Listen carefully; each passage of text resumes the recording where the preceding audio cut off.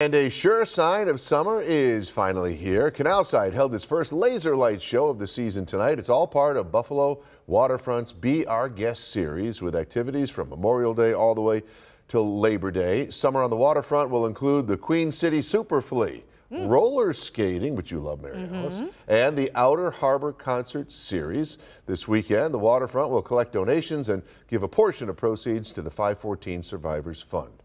Plus, Canalside will have another laser light show tomorrow morning. That begins at 9 a.m.